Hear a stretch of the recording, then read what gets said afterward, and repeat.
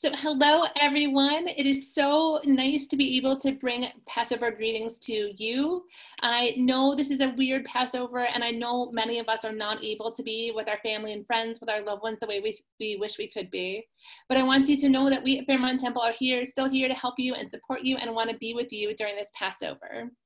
So I just want to give you a few examples of the way Passover is particularly inspiring me this year. We know the Passover story is all about our ancestors who lived through a really difficult time and made it through to the other side. And I know some of us are feeling enslaved and really feel weighed down by our current situation, but there is hope.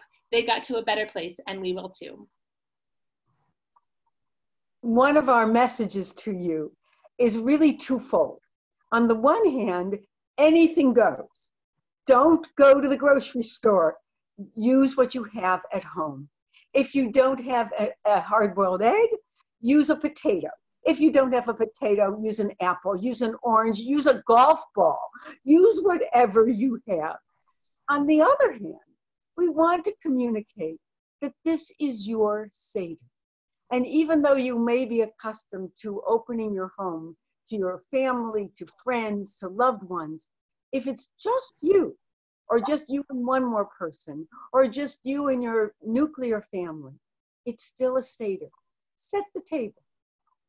Put out your candlesticks, your Kiddush cup, the Seder plate. Anything can be substituted. And if you don't have a shank bone and you don't have a chicken bone, put a picture of a bone on the Seder plate. It's okay. But make it Seder. And if you don't have china and crystal, you can use paper plates, but it's yours. Participate, read aloud, sing with all your heart and soul, and make it your own. This is an unusual opportunity, and it is a Seder you will never forget.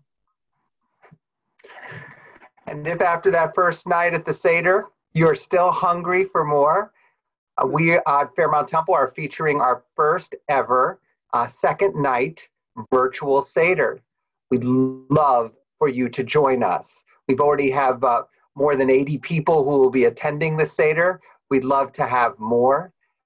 It's a wonderful opportunity to see each other. We'll be able to see each other's faces and join together in singing some of the classic parts of the Haggadah. And if you're living alone, or if you have a small circle that you're living with right now because you're all hunkered down, let's open up that circle and we could be part of the larger Fairmount Temple circle. But let everyone who is hungry come and eat.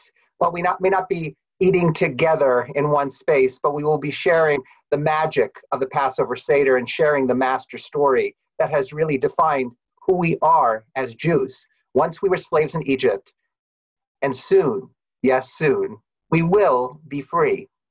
And if you'd like to join us, just please RSVP to Rebecca Egolf, R-Egolf, E-G-O-L-F, at fairmounttemple.org, R-E-G-O-L-F at fairmounttemple.org, and we'll send you all the information to join us for our Seder. Chag Sameach, everybody. Have a wonderful Passover.